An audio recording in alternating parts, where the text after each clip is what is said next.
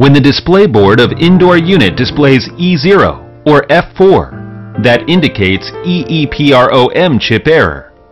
EEPROM, a read-only memory whose contents can be erased and reprogrammed using a pulsed voltage.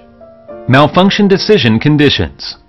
Indoor or outdoor PCB main chip does not receive feedback from EEPROM chip. Shut the power off, then turn it on 2 minutes later.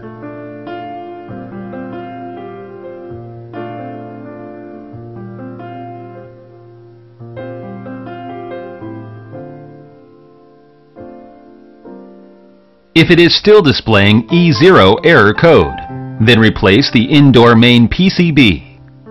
If it is still displaying F4 error code, replace the outdoor main PCB.